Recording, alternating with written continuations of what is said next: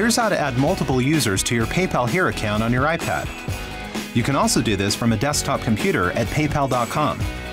You can allow multiple users' sales activity to track back to your PayPal business account for easy management.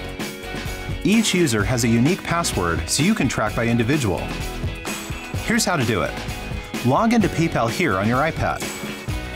Under the Settings menu, select the option Users. On the Add Users page, fill in the required fields for the added user. Create a new username and password. This isn't your existing username and password. It will be used to manage your users and their access.